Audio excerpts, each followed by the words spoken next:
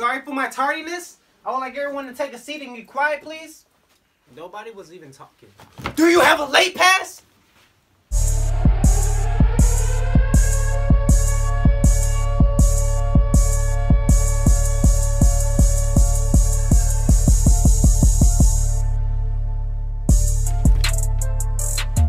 Now, like I said, everyone take a seat and take out your books. Just because it's the last day of school doesn't mean y'all get to relax.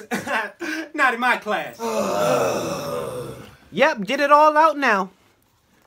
I would like Gina to start us off. Remember, we're on the last chapter. Gina doesn't talk though. Did I ask you that? No! So like I said, Gina, can you start us off, please?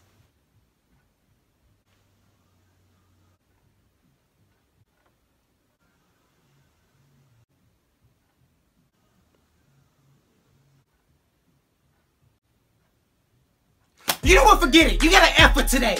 You know what? No, you failed my class. See me again next year, Gina. And since you wanted to butt in earlier, how about you start us off then? Really? No, please, no, don't do it. Can't read. No, God, please, no. Silence. Marcus, go ahead. Hold up. Wait. What page are we on? Don't tell him. 126. You told him. Gotcha. 126. Okay.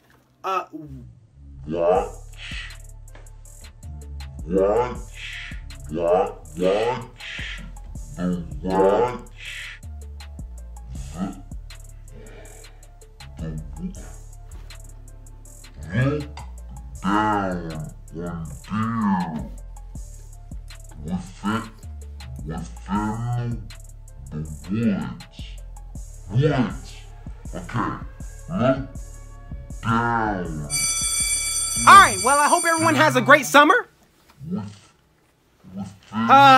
Gina! I'll see you again next year.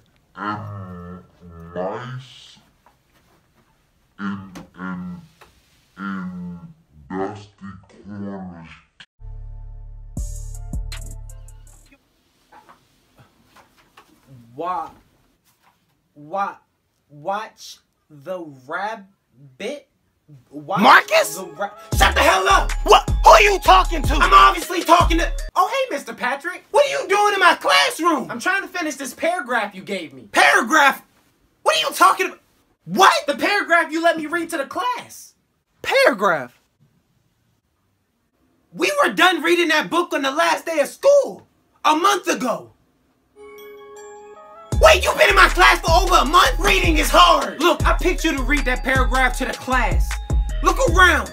If you haven't noticed, there are no students here with you. And you look lost. Why is the room empty, you ask? Because it's summer vacation. Go home, Marcus. No, you told me to read this. Go home. Not until I'm finished. So dedicated. Watch the rabbit. Who came up with these words?